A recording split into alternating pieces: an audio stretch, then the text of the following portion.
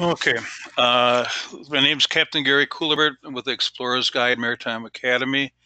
What I want to do is do a review of the OUPV like I do for all my classes. When I complete our exercises, all our lessons and that, I like to take the time to go through and review what we covered. So I want to do the same here.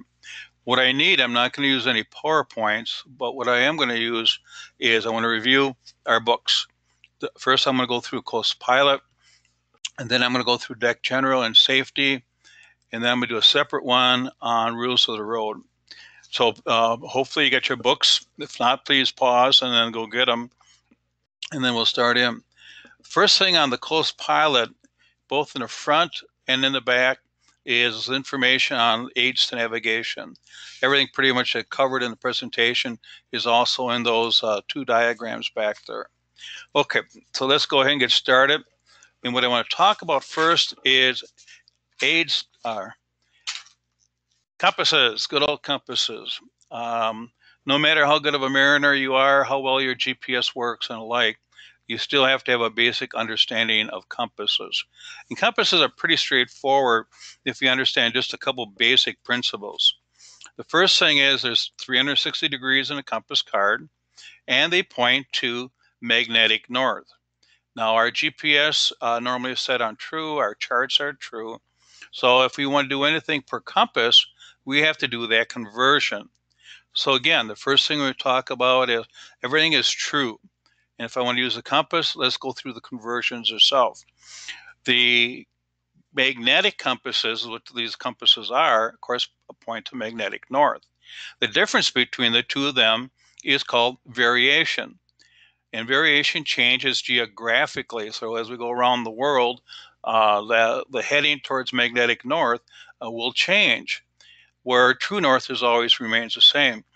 The magnetic north, of course, right now is moving at about 50 miles per year, and it's heading towards Siberia. So on the east and west coast, other places, your variation will change substantially over time. Where true north again is true north is where the compass points. Okay, so if we got between true and magnetic, we have variation which changes geographically, like I said, and we find the variation on our charts in the compass rose. So if I ever you need to know what the variation is for your area, you have to look at a current chart, and within the compass rose, it will tell you what variation, and it'll have an easterly or a westerly designation. To go from if that's all we had was our magnetics, and we didn't have any influences on the boat, you'd be all set. But we do. We have what's called deviation. Deviation is what affects our compasses on our boats. It's our GPS, our radios, all the electronics. If it's a steel boat, the boat itself. So we have to correct for deviation. I'll talk about that. How do we do a deviation table in a moment? So to go from magnetic to ship's compass, we have to apply deviation.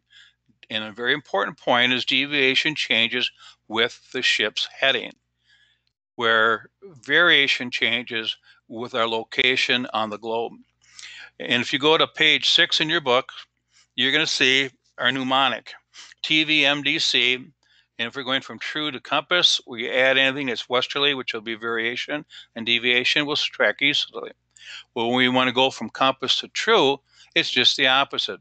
We do compass, then deviation, and again, if it's easterly, we'll add. If it's westerly, we'll subtract. That'll get us to magnetic. We then apply variation to get us to true.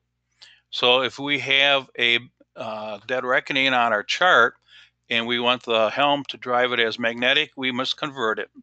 Now, again, this is very simple, but it's got to be done sequentially. We do true, then variation, magnetic, deviation, and then ship's compass. It has to be done in that manner. So again, if we want to go from compass, so your helm takes a bearing, or we ask for what the heading is, and he gives it to us as per ship's compass, and I want to chart it, I have to do just the opposite. I'll do the compass, I do deviation, again, if it's easterly, I'll add, if it's westerly, I'll subtract. To get to magnetic, and then apply variation to get true. This is very simple, but you have to do it sequentially. You cannot jump around on it. Then we went to page 8, and there was a number of exercises there. And of course, the answers are all in the back. You should be able to do those fairly straightforward. The key thing for coming up on the exams and everything else is you have to know TVMDC. Okay. Now, we talked about deviation. If you go to page 10, we talk about deviation. Again, deviation changes with the ship's heading, and it's the magnetics that are on the boat that have that influence. So what I would suggest is a process here that I describe where we convert our GPS to magnetic, and then you take a course, and then you look at the compass, and you look at your GPS, and the difference between those two, of course, is your deviation. And again, if you're adding it to go from ship's compass to deviate magnetic, it's easterly. If you subtract, it's westerly. You need to know that, not so much for what's coming up, but on your boats. 1 degree of error throws you off by 107 feet per mile. So if your compass is really off because of all the electronics around it, you can end up in a very bad strait. Everybody should swing their ship. This explains it. There's a table there. It's very simple, straightforward. Okay. TVMDC, we add easterly if we're going from compass to true. If we're going from true to compass, we add westerly. Again, these are for our two variables, which is variation and deviation. That's all there is to this. Again, please keep that mnemonic in mind. Let's go to page 15, publications. With our OUPV, there's not as many publications to deal with, unlike our inspected vessels and our ocean-going scenarios. But there are 4 of them that you do need to know and you should be using. The first one is Coast Pilot. What Coast Pilot is our encyclopedia for an area. Today we would call it our Wikipedia, but it basically has got a ton of information on an area that we should have in mind, especially if it's an area we've never been to before. Predominant features tell us as we're approaching a port, are we in the right area? Trends, historical data on ice conditions, on water conditions, etc. Again, provide a lot of key information. So Coast Pilot, again, is a publication put out by NOAA. It gives us, again, this basic information which supplements all our other information on an area. The next one is our light list. What does light list tell us? It tells us lights. If there's a buoy out there, and again, there's an exercise that we should have done. If not, please do. And on the bottom of page 16, it shows you your classic light list.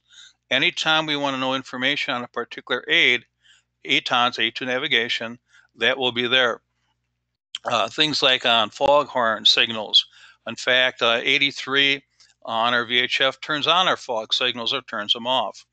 So again, the light list gives us information on any of the aids to navigation out there. One of the key features is gives you a lat long. So there may be a time when you need a waypoint on a particular route, and the light list will give you that for the particular aid. The other thing to note, and again, it's quite important, is a lot of our buoys are going away. They are being replaced by virtual AIS, Automatic Identification System, and basically it shows up on our GPS, but they don't exist on the water anymore. We'll talk a little about that later on. The next one is our local notice to mariners. This is a publication that you, if you're active on the water, should seriously be checking out on a monthly basis. In your book, it'll tell you where it's located. The local notice to mariner updates all other publications. Your charts, your light list, your Coast Pilot. For example, in the latest version, it'll tell you on the Great Lakes that all the other buoys are not out. It'll also tell you which buoys no longer are in station or have been replaced by AIS. So again, it's a very important publication. It updates all other publications. Next, we have Chart 1. Chart 1 you can download from NOAA, and that is your legend for your charts. It explains every little squiggly line that you may have out there. And again, it's a good one to download on your device, your phone, or your iPad, whatever, that you have that's available for it. The final one I want to talk about is um, the federal regulations. Code of Federal Regulations, CFRs, explain what our laws are that affect us on our boats. What equipment you have to have, what kind of sea service you have to have for your licenses. So anytime we deal with regulations on our boats, our licenses and the like, it's going to be outlined in the Code of Federal Regulations. It's like our administrative codes for the states, our city ordinances, whatever. But again, the Code of Federal Regulations. You can access it by Googling electronic CFRs, and then we're into on 33 and 46 are the two codes that our information is on. Again, Coast Pilot, Light List, Local Notes to Mariners, Chart 1, and CFRs. Page 18 is an exercise that runs through those. If you haven't done it, I strongly suggest you do it. Okay. The next one we're going to be dealing with is aids to navigation. And for some odd reason, people are having real problems with this on our exams. And I've gone through it numerous times trying to figure out why. The key thing on aids to navigation is that when returning from sea, it's going to be red, even triangles on our starboard, on our right, red colors, red buoys, red lights, even numbers, and the day shapes and some of the buoys will be triangular shaped. On our port side coming in, returning from sea, we got green, odd squares.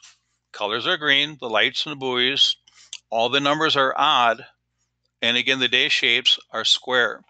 If you remember those, that pretty much gets you through the whole process. Now, what is returning from sea? The convectional direction of voyage, big word. It simply says that in open water, we have a administrative defined way of what is returning from sea. And mainly, the red colored buoys are always towards the mainland. So going from New Jersey down to Texas, it's going to be towards the land again. So south and west will be returning from sea and open water. On the west coast, it's from San Diego to Anchorage. Again, everything will be towards the mainland. The Great Lakes are either west or north, except for Lake Michigan, which is to the south. So I have to know what is returning from sea to be able to, in open water, tell which way I should pass a buoy. The reds and greens are always laterally significant. The other colors are not, which means you can go a number of different ways on them. Now we have a bifurcated preferred channel marker, which are our banded buoys, either red over green or green over red. And that's where we have a split channel. Because we can go either way, they are lettered, they are not numbered. The top colors are primary channel, and the light is a group flash of 2+1. Anytime I see a flash of 2+1 on a buoy, it says it's bifurcated. I can go one of two ways. There are three very important light frequencies we're going to talk about. That's one. The other one is safe watermarks. This is Morse code A, short, long. So the light will go short and then rest, and then it'll be on for a period of time. Short, long. It means safe water. We can come in on either side of that buoy. It lines us up with the main channels that we're entering on it. It's vertically striped, red and white. Again, if you go in the front of the book, and if you put this on pause, go to the front of the book, you'll see those listed there. The other one is quick flash. So it's flashing rapidly, and it simply means change ahead. It does not say danger. It doesn't say much of anything else except look at me, I'm important. There's something going to happen up here. So again, those are the three flashes that we have. And again, they're in the end of the book here, end of this chapter, as well as under the front cover. The other one is the intercoastal water system, which runs between the mainland and the Berry Islands along the East Coast. Anything to do with the ICW, Intercoastal Waterway, is yellow. Yellow squares, yellow triangles indicate that you're on the Intercoastal Waterway. Any buoys, large buoys out there that are yellow also indicate everything but safe navigation, our lateral system. They're weather buoys, they're anchorage areas, etc. Okay, now I'm going to talk just briefly about locking through. Many of the areas of the country have lock systems, and usually on the lock system there'll be three lights. There'll be a red light, an amber light, and a green. Red says lock is closed, do not enter. Amber says it's partially open, and a full green light means come on in. Again, the lock master will be directing you in. Normally with locks, they will monitor channels 13 and 14. More about that later. On page 31, you'll see the three light frequencies I've been talking about. And again, returning from sea, going out to sea, those are the things that you need to be safe on the water. Very safe on the water. This is very important of them. The other thing is that there's some confusion. I don't understand why.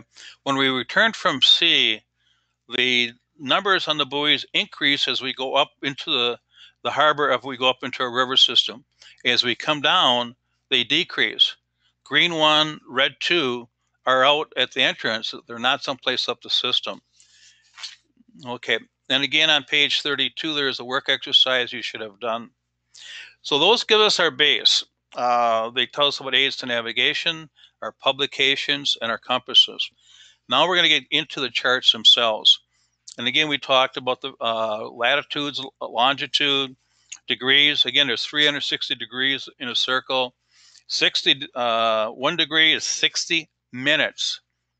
And 1 minute, of course, is the 60 minutes in a degree, and again, the degree. Our nautical miles will be the same. So 1 degree will have 60 nautical miles. Therefore, 1 minute is 1 nautical mile. A nautical mile is 6,076 feet. Okay, very straightforward, but something that you really need to keep in mind. Charts in the lower left corner will be the chart number. It's a couple other places, but also all the dates has been corrected. Local notice to mariners, as well as notice to mariners on those. The other thing is when we plot, you do not use the longitude scale, you use the latitude scale. And again, 1 minute on the latitude scale is 1 nautical mile. That is broken down into tenths, small marks. And what we do is when we measure distances and the like, it's down to a tenth. Okay. Again, the variation is printed in the middle of the compass rose. We talked about that a number of times. When you look at your chart, that's the first thing you should look at to give you again what the variation will be in that area. Okay. Now, page 39, dead reckoning. Dead reckoning is our course from a point, a known fix. A fix is a location of high degree of accuracy, celestial, terrestrial, GPS, but we know for sure that it's there. All dead reckonings, DR, start from a fix, a high degree of accuracy. And then from there, we're going to go speed, time, and distance. And I strongly suggest you use 60D Street. It's drawn out on page 39. The reason I suggested it helps you solve any of the problems. On page 40, actually, where you can pencil them in, we go through 5 examples there. If you haven't done them, you should do them. Again, the idea is that I put in what I know and what I don't know is what we're solving for. So if I know I'm going from point A to point B, I can measure the distance, put it on under D. Then I'm going to give you a speed or time. Time, a lot of times, will be clock times. You started at 1000 hours and you got there at 11:30. Well, how many minutes?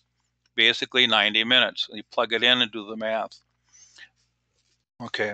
And on 40 and in 41, we go through what a heading is, dead reckoning, a position, a fix, again, high degree of accuracy, a line of position, a single compass bearing. Those are terms you should at least review. Okay. 42. 42 to me has been very frustrating with our students because it's very simple. A relative bearing is a bearing taken from the front of the boat, and then you simply add it to the ship's heading, be it the ship's heading being for a ship's compass or be it true. You're out in the front of the boat, you don't have a compass, and you see something off in distance. You see a light, and you kind of pretty much estimate with the front of the boat being 000 where that light is. You know, that 45 degrees, 90 degrees if it's a beam, 180 if it's behind, whatever. And you report that to the helm. Well, they simply do is take what you gave them as a relative bearing and add it to the ship's heading. If you're using GPS, you simply add it to the GPS, and that is a bearing to that object. That's all it gives you. So it gives me a bearing to an object. I can chart it if I need to. I know where I'm looking for it, but that's all there is to it. And for some odd reason, people forget that, and it's do it at your own risk. If it's over 360 degrees, obviously we don't have more than 360 degrees. We simply subtract 360 to get a true bearing to that object. There are on 43, there are 6 little exercises. And again, I would make sure you have a good understanding of what relative bearings are. On 43, there's 21 problems on 60D Street. If you can do those without a problem, great. If you can't, I would strongly, very strongly suggest you go back and make sure, draw out 60D Street, put in that information, because you are going to need to know that, not only on the water, but also on coming up on the exams. You're going to need to know it. On 44, we talk about fixes. This is where we start applying our data. What a true fix is, relative. Again, relative is to the front of the boat, a compass, our headings. And again, 1 degree is 60 minutes, which is 60 nautical miles. 1 minute is 1 nautical mile, 6,076 feet. Pretty straightforward. On dividers, hopefully Chris showed you how to use a divider to measure distances. Basically, you go between your 2 points, you walk it over to the scale on the latitude, not longitude, and you go on a full number, and then you can read up how many full units as well as how many tens. A very simple way of doing it. And then you had exercise 10 and 11 there, which works you through on 11 by 17 sheets, basically drawing a line between 2 points, doing a bearing. And what you do with the bearing, again, you're taking your rolling rulers on the line, pulling it down to the compass rose, and reading through that little dot in the center, and you read the outer part of the rose. Because the outer part is true, that's what we're dealing with. We don't deal with magnetic on it. Okay, 46, line of position. Taking a bearing on a charted object and convert it to true, or if it's true, you just plot it. So anytime I take my hand compass, I look at an object and I take a bearing, that is a line of position. And what we do is we put our lines of positions together for our 3-point fix. Again, a fix is a high degree of accuracy, celestial, terrestrial, electronic. That's where we always start. Then we talked about our 3-point fixes, and hopefully you've done a number of those on 11 by 17s on it. Writing fixes and set and drift, we're going to put off to the side for now. Set and drift is fairly simple on the bottom of page 51. It's a formula again. And when you follow the 6 points, you can't go wrong. Every time I've had people with problems with set and drift, it's because they did not do it sequentially. We have a location. We're at our location, if you look again in your book, at 800, we have a fix. We do that location, we draw a line, which is our course and our speed. We do a formula to determine where we are on it. We traveled for 20 minutes at 10 knots. Where are we on our line of position? You mark that first.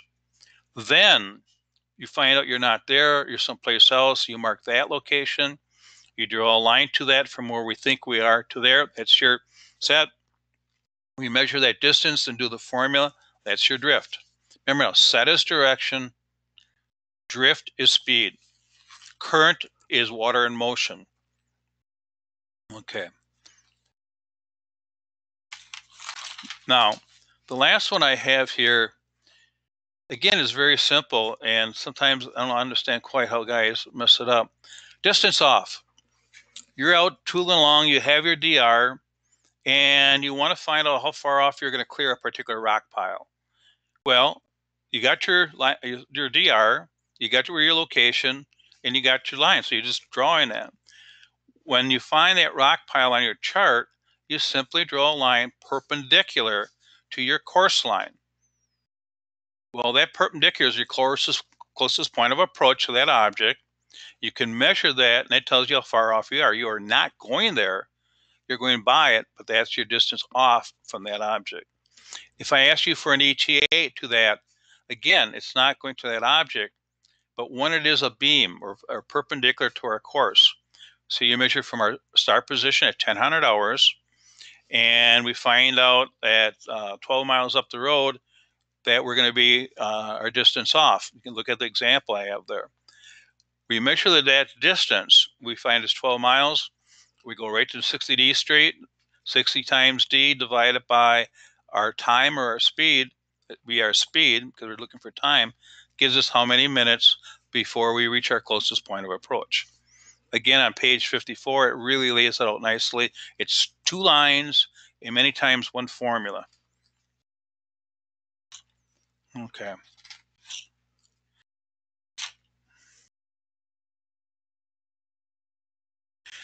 I'm not going to dwell on AIS here, but I strongly suggest you go to navcen, NAVCEN .uscg.gov. That is the navigation site that the Coast Guard posts all their information. And on the left side, you will see AIS, and it's going to explain it. If you have not dealt with it, it's very important because, like I say, the buoys on the bodies of water, especially the Great Lakes, are gone or going to be gone. Many of them are. And AIS is what's really there.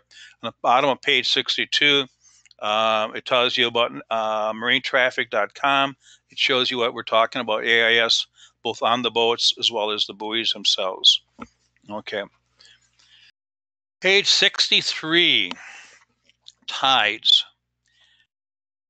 Tides basically are vertical. They go up, they come down.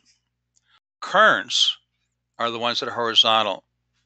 So a current will come in and flood or ebb and pass out. Tides are vertical, currents are horizontal, pretty straightforward. And again, depending upon where the moon is and the moon in relationship to the sun, we have either a nep tide or a spring tide. Again, on page 63. Spring tides are when the moon and sun are in alignment, or especially if they're on the same side of the earth. We have our spring tides, and as we go down the quarters, we are in our nep tide. Our highs are not quite as high, and our lows are not quite as low. Tides are vertical, currents are horizontal, they flood, they ebb, and then we have our 2 tides. On 64, it shows you the various types of tide cycles.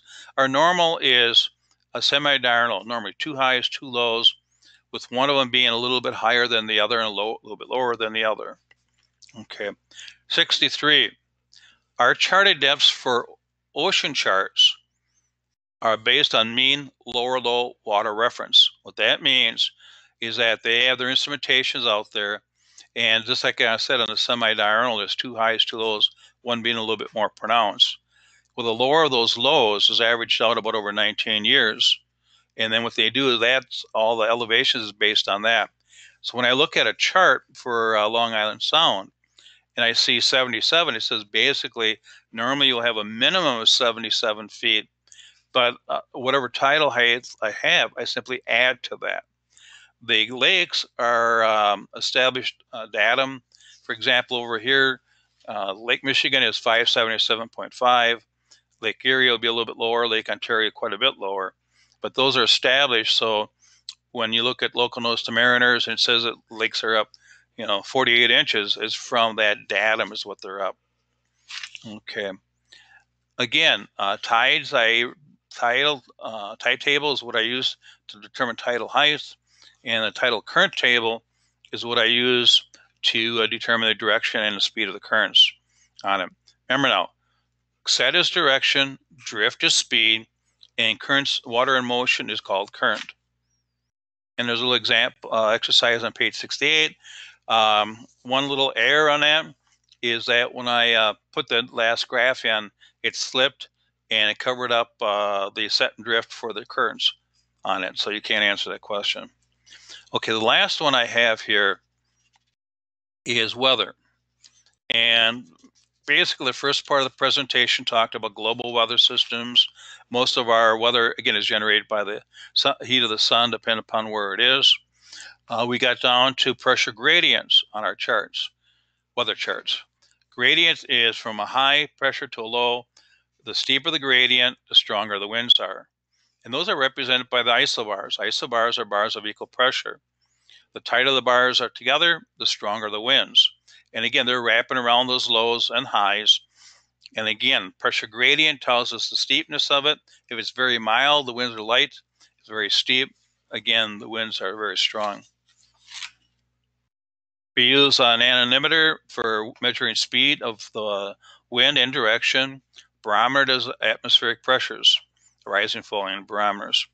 We went through a number of clouds, but the key cloud is cirrus. Cirrus are those high weather clouds, those wispy clouds. As they change and fill in, you get storms. We had that last night. We had some beautiful blue skies with cirrus clouds, and over the course of time, by sunset, they've pretty much filled in. And this morning, we got some pretty good thunderstorms. So again, cirrus clouds tell us that weather is changing, and if they fill in, you're going to get the rains or snows. Finally, down on bottom of 73, we talk about backing and veering, very important in weather reports. If the low goes south of you, the winds are going to back around. They're going to go from east to north to west. If the low is north of you, the winds are going to go just the opposite. They're going to veer around east, south, especially southwest. And as the cold front passes, they're going to veer around to the west and back to the north. When the low passes, barometers rise, temps drop, veers go to the west, northwest. As the high eventually passes over, as high as north of us, we're going to see those winds again go from the north to the east, and we'll start having winds out of the east for that period until it starts all over on it. Okay. Now on page 79 and 80 are examples of plotting. I'm going to go back through. There's 6 problems here, and I just want to briefly go through them. The first one says you are leaving RW at a heading at 10 knots, and once you know your distance off a rock pile. So what do we have? We have a fix, right? RW. We have a course heading, a DR of 105, and we have speed. So at 1100 hours you left, and you want to know when the distance off of the rock pile. Well, you draw your DR, you find the rock pile, you're doing a 90-degree angle from your DR to that rock pile. That tells you your distance off. When I ask you what your ETA is, expected time of arrival, you're measuring from your start point to that DR. That gives you distance times 60 divided by your speed of 10 knots, and it'll give you your time. It's simple. Second one's a 3-point fix. You should come out pretty much right on. Now, when I read latitude and longitude, this is very important. What I will do is I read from right to left, bottom to top. And the reason for that is I'm going up. If I read the opposite way, I'm trying to subtract, and you won't do it. You're going to get wrong answers. So always read from bottom up, and again, right to left. Now, I don't have my rolling ruler right here, but the very important thing is when I measure, I want to line it up on one of the meridians, the longitude or latitude, making sure it's very straight, and then I'll move it over, and then again, I'm going to read from right to left, bottom to top on it. It's the easiest way to do it so you get very correct answers. And your ruler's got to be perfectly north, south, or east, west so that you can make those readings on it.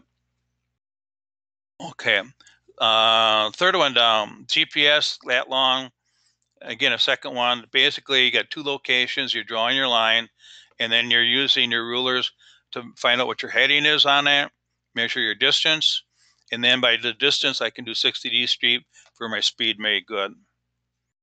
Okay, fourth one down. What chart would you use to enter Connecticut River? On your charts, the charts that support that of better scales are always embedded in those areas, and you see the chart numbers. So if you look in the Connecticut River, you're going to see 2 different chart numbers there. Those are the charts that I would use to enter that river. Okay. A range line. There's a couple range lines, one off of Jefferson on the western side of the chart, one off of New Haven. Anytime I see a range line, remember I'm going into the river system, I can simply tell the heading on those by grabbing that range line, running it over to the compass road, making sure I read the right side, the correct side. And again, remember, these readings are as true, not per ship's compass or relative. Okay. Number 6, relative bearing. Again, really simple. You leave an RWNH at heading of 230, true. I can draw that line. I'm going to be going 10 knots, and I want to know where I'm going to be at 10:15. So I've been under 15 minutes. So I'm going to take my speed of 12 times 15 minutes divided by 60 will tell me how far I've been on that DR. Find the distance, mark it. The problem then goes on. Again, we're doing this in steps. If you do it in steps, you're fine. If you don't, you ain't going to pass. Your lookout reports a light at 049 relative. Got an R on it.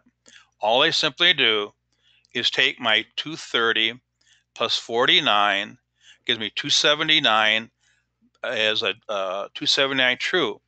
From that spot that I just calculated, I determine a heading at 279, and that's going to lead you right to that light. Again, a location, our DR, our formula to where I am at the time of the problem, and then I have a relative bearing. I simply add that to my ship's heading, and then I find it, draw a line, and that's the answer. That's the way it is. It's literally that simple, but you got to do it sequentially. If you don't, you're not going to get a right answer. Okay, so again, that's Nav General. There's 10 questions on the chart, and there's 50 questions on the navigation, of which you have to have 35 right. When you do the exams, I get a couple words of advice. Read the question. And I mean, don't skip through it. If you're a skimmer, you've got problems. You've got to read every word within that. Then read all 4 answers before you pick a right answer. You pick it, you leave it. Do not change it unless you're very, very sure you have a wrong answer. I've had too many guys flunk because they answered all the right questions and they went back and changed them to all the wrong answers. Don't do that. Okay. Now we're going to go ahead and do deck. Deck is, again, a 50-question exam, 30 questions. 50 questions, you got to get 35 right. Okay, in your book, the first area we talked about our applications. Your license is good for 5 years. 4th year you start. On our website, under explorersguidellc.com, you go to application help. There are all the videos, all that stuff will help you get through the process. The second part, on page 9, is regulations for inspected vessels. Pretty straightforward. We know we have to have life preservers, 1 for each person on board the boat. So if you got 2 people and 2 crew, that's 4. You got to have 4 type 1s. They are readily accessible. They turn an unconscious person over 95% of the time. If our boat is 26 feet or longer, we have a life ring that's immediately available. Life jackets are readily, life rings are immediately. Personal flotation light. If you're on tidal waters, Great Lakes, you'll have a personal flotation light on the life jacket. They are required, and they will have a battery or they will be sealed. They will have an expiration date. When do you change them? Before they're expired. A lot of the batteries are for 10 years. If it's been used, then it should be replaced. Unlike flares are every 42 months. Batteries are prior to their expiration. Visual distress, many combinations. They are red in color, most of them, except for orange smoke, and they expire again in 42 months. We went through effective sound making device. Under 12 meters, you got to have a device that makes the proper signals, and we simply refer to it as effective sound-making device. Yes, it may be a bell, a whistle, a lot of things. But under 12, the code is very specific. We call it effective sound-making device. Nav lights, fire extinguishers, all boats will have at least one B1 on board. 26 feet or more will have two. If you have a electric, I wish. If we had gasoline inboard engines, they'll have a backflash flame arrestor on the gasoline carburetor. Diesels do not have carburetors, therefore they are not on diesels, only on gas and on inboards. We went through the various fuels. Gasoline cannot be used for anything such as heating, lighting, cooking. It can only be used as propulsion fuel. And on page 12, we go through all the various things that are required on our boats. Pretty straightforward. Our OUPVs, basically you get 7 items you need on them. Then I talk a little bit about Code of Federal Regulation, which I mentioned a little bit earlier. Pollution, they really simplified it. In 2013, MARPL was changed, and basically nothing gets disposed overboard, period. What do we dispose on the Great Lakes? Nothing. Then we go on to page 16. Outside of special areas greater than 3 nautical miles from land, and we're talking the ocean, we're not talking inland. So from 0 to 3, which is state-owned, nothing. From 3 to 12 nautical miles out, food waste ground down to 1 inch, your chicken bones, that type of stuff. No garbage, no refuse, no plastic, no paper. It's just food waste. From 12 on out, any food waste, cargo residue, not harmful to the environment, cleaning agents, not harmful to the environment. And at 100 miles out, you're dead cow. So nothing within 3 to 12, ground up food waste. Again, it's food waste. 12 on out, food waste, cargo residue, and cleaning agents not harmful to the environment, and any animal carcasses 100 miles out. Pretty straightforward. Then we talk about sanitary waste. Type 1, Type 2, Type 3 treatment plants. Basically, a Type 3 treatment plant is our holding tanks, our porta potties, and the like. Nothing inland is disposed of. Again, now when you get beyond 3 miles, the coast pilot will tell you what can and cannot be dumped.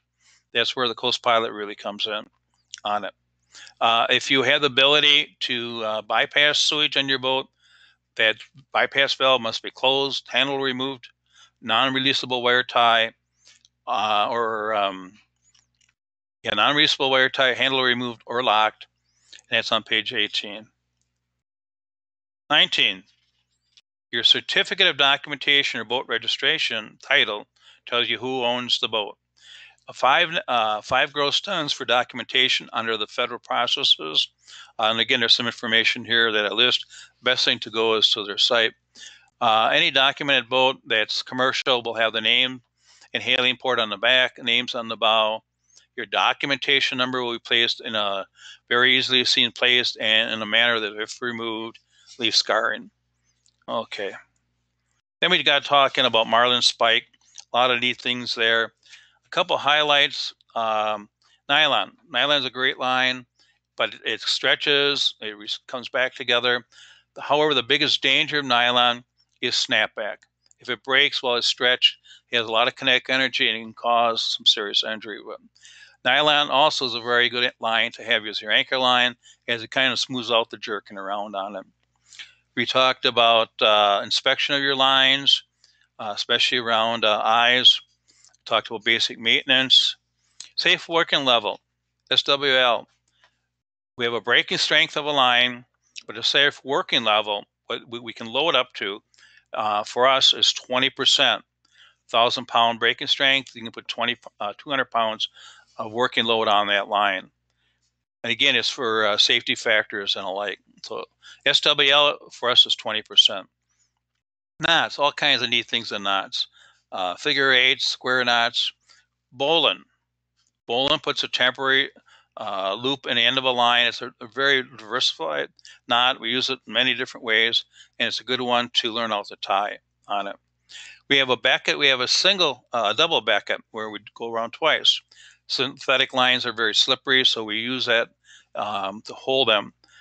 Now, becket is used for two lines of unequal size, where square knot is used for two lines of equal size. Then we talk about splices, or shackles, safety shackles, which has the ability to insert a pin in it, usually seizing wire, small stainless steel, or aluminum, so that pin does not work loose. Very important. Dipping the eye, if you have two lines on a single ballot, you really need to make sure you dip the eye, you come inside and up, so both people can get off. Otherwise, you may find your boat floating at night, because either they cut the line or they let it go. So make sure you dip your eyes on those. Okay. Temporary repairs. There's a chart on page 34. Very important. We prepare, we assess, we control. Again, we have to think of every way water or fires can happen, how we prepare our kits for that. When it happens, we do the proper assessment, and we do the best we can to control it before abandoning ship. Through damage control, leaks and other either stopped or reduced to where the pumps will keep up to them. So again, our whole point is to minimize the amount of water coming in so that our pumps can keep up, or until we can properly abandon ship, depending upon the scenario of it. And again, temporary repairs, we fight fires first, handle flooding second, and do whatever we can to get back to shore third. That is our priority in it.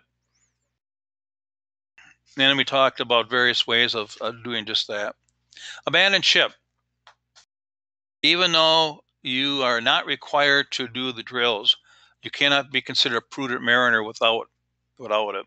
You should be talking to your crew and say, okay, if we have to abandon ship, what are we going to do? Who does what? Where's the equipment, etc. And then log it. Because if there ever is an accident, your ability to defend yourself is the ability to show that you, in fact, did the drills on that. It's very important before we abandon ship to vigorously and proficiently fight fires, repair damages, etc. The point is, it better be better. Is it better to be in the water than on the boat? If it's better to be on the boat, why are you in the water? So basically, when you abandon ship, it's at that last resort when you're going to have to do it. But again, the drills are very important. If we have our life rafts, we go through the various ways of launching our life rafts, either manually or automatically. There's a painter, a line on the rafts. We always make sure it's tied down to something sturdy on the boat for two reasons. If the boat sinks, the raft will float up, that line will pop the pin, and it'll inflate. If you manually do it, that then is adhered to the boat, it won't drift away, because if it drifts away, it's gone. So it's very important to, again, that it be properly secured. If the raft is launched and is upside down, we get on the cylinder side of the raft, use the righting straps, and flip it over. It's that simple on it. EPIRBs. If you happen to have an EPIRB on the boat, they're designed that if the boat sinks, that they will float free and immediately begin transmitting the signal. If you have an EPIRB, they are supposed to be checked on a monthly basis. Okay, freshwater is not as important, but if you abandon ship in salt water, one of the big things we do not do is mix our drinking water with saltwater urine or anything else, because the electrolytes in that will kill you a lot faster than through thirst. Okay, a lot of good information in those areas. I just doing a quick highlight. 40, or page 4 rather, 4D. Man overboard. Again, it's the same thing. If you have not done the drills and you have an incident and somebody dies, you're going to have a hard time explaining to the U.S. Coast Guard why you did not recover that person. What you do is you got to make sure you do the drills. Make sure your crew knows where the equipment is, their duties, and how to do it. The primary things is when you have a man overboard, you holler to the helm which side they went over. The helm then will get the stern away from the victim in the water by turning the direction in which the person fell over. The boats pivot 1/3 back, the stern will pivot away from them. So you get the stern away, you mark the spot, you post a lookout. Then you go through your recovery process, and we talked about the circle, the Anderson turn, or the circle turn, and the Williamson turns. and we talked about different ways of getting the person in the boat. Remember, if you take them out, you got to bring them back. If they fall in the water, you got to get them out safely and bring them back. Okay. Then we went through life-saving equipment. In this day and age now with the bloodborne pathogens and the viruses around, you have to make sure you have a proper kit on board to protect yourself, especially if somebody throws up, has then release of bodily fluids, bleeding, whatever. And you got to take this very seriously because it's your life on it. Okay. Safety orientation, page 47. And again, I'm doing a brief synopsis here. You must do a briefing, and the master of the vessel must provide a short safety briefing before you leave the dock. Get into a routine. Something you don't do them, people don't know where life jackets are, and you have an incident, you got some very serious problems. The safety orientation is mandatory. Then make sure you do it. And the master of the vessel is responsible for it. Then we got into serious marine incidents. A marine casualty is damages, I think it's from 75,000 now on up to 200,000. A serious marine incident is loss of life, injury beyond first aid, crew member cannot report for duty, and $200,000. You must notify the OCMI, the officer in charge, immediately, and then you got to do the 2-hour alcohol test, the 32-hour drug test, and file your written report within 5 days of it. Very serious situations. Page 48 and 49, we go through that. Talk about the different types of drugs you have to, testing you have to do, pre-employment, serious marine incident, reasonable cause to be directed by either law enforcement or your employer, ordered by law enforcement, and the random drug testing program. Everybody on the boat has to be part of a random drug testing program, crew, because it's required by law. And if you're not, and they find out about it, the going fine is $4,000, and they are enforcing it on it. When do you have to lend assistance without serious danger to you, the vessel, or people on the board? You are required to provide assistance at sea if a person is being endangered of being lost with those conditions, but we don't rescue property, we rescue people. Okay. Go through a bunch on the drug programs. There's a lot on drugs out there now. 57, radio communications. Basically, we got three calls: Mayday, Pompon, and Securite. Mayday, boat's going down. In a very serious situation. Basically, the ship is being lost at sea.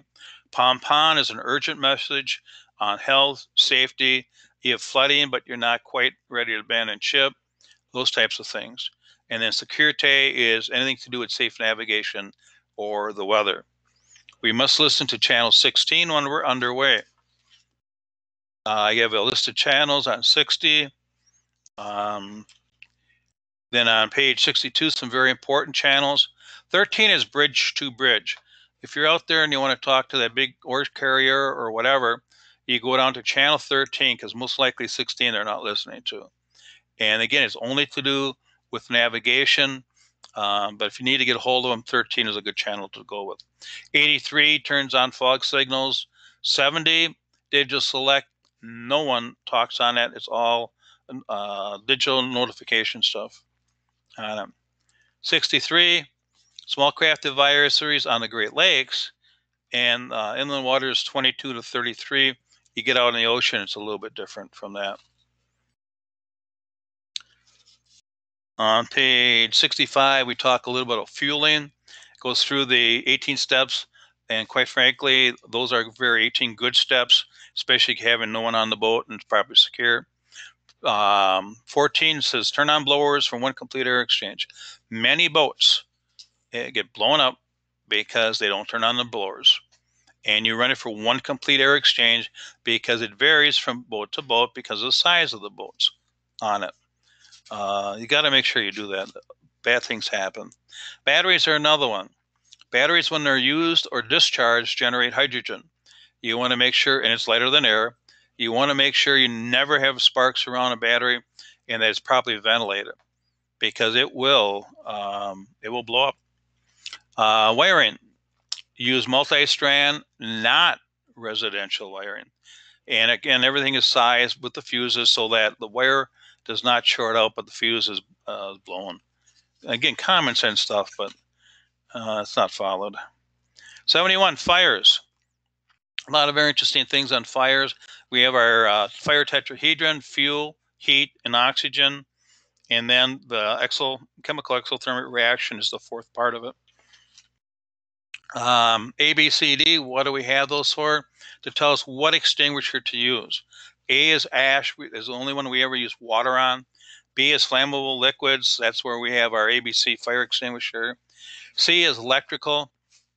Once we have electrical fires, what do? We turn off the power. We no longer have electrical fire, now it's just an A fire. And D is combustible metals. Talk about various things on fire. Then we get down to how fire is spread in a boat. Spread in a boat, spread in a house, out in a forest fire, it doesn't make any difference. Convection, it rises, goes up through the structure of the boat. Conduction is through the hull, through the walls and that.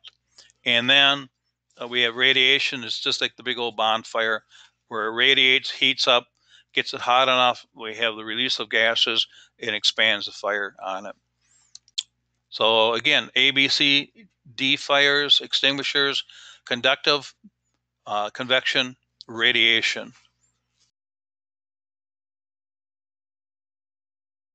And I think we know by now, we better know by now, the right side of the boat's the starboard, the left side's port, we have a bow, we have a stern, and the largest part of the boat at a 90-degree angle is a beam. Pitch of a prop, one cycle is how far it can go, and propping a boat can be pretty complicated. That's why we work with the expert on it. One rotation of a prop, theoretically pushing us through the water without slip, is the pitch on that. And as we all know, we have to have enough water flowing over the rudder for the boat to steer, otherwise it does not. On 81, we're talking about bank suction, bank cushion, etc. Bank suction is basically any boat in displacement mode has a bow wave. When it hits up against something, it has the pressure to push us out. On the stern, our props are pulling out a lot of water. As that water's pulled out, causes more of a low pressure between us and the bank, and tends to pull the back of the boat towards the bank. Bank suction, bank cushion. And on bigger boats, we have to make sure we account for that. Very important. Advanced transfer head rates are basically how far the turn will go for us to make a complete turn. I equate that to your pickup truck in a boutique parking lot. How it's hard to be able to park because the spots are too close together and there's not enough turn. That's advanced transfer. We see that every day when we drive our vehicles on it. Same thing on the water. Okay. Anchoring, holding power. Horizontal pressure to pull an anchor out, that strain, is our holding power. And that depends upon the size of the flukes of our anchor. The more we can dig that anchor in, the deeper it goes, the sharper that angle, the more holding power we have. Our goal is to bury that anchor as much as we can, where the flukes are covering as much dirt as we can, so we have the best holding power. They got to dig in. If they can't dig in, they're not going to hold. Anchor rode is from the line attachment point on the anchor, the chain, all the way up to the line that attaches to the boat. Okay. On 85, I'm talking about ratios. How much scope do we leave out? 5 to 1, basically 1 vertical for 5 horizontal, is when you're out there just having, you're fishing, you're having lunch, whatever. Overnight, 7 to 1, heavy weather, 10 to 1. And I'll tell you, based on past experiences, those ratios are very real on it. If your anchor, when you start anchoring and set the anchor, if it does not hold, what do? You let out more anchor line. If not, then you have to raise it and start all over. But the first thing we do is let out more anchor line. On 86, we're talking about our different lines. Some people go by numbers. Most people go by names. Your bow line. Stern line, again, basically on the stern line, and I got a couple of minutes here and then I got to scoot. Basically, it runs from the front of the boat parallel to the boat to hold it in reduced motion parallel. Your breast lines is perpendicular to the boat. And that should pretty much take us through those two. Okay, I'm going to post this shortly, and then we will do the one on the rules of the road. Hopefully you found this very helpful. Take care and good luck.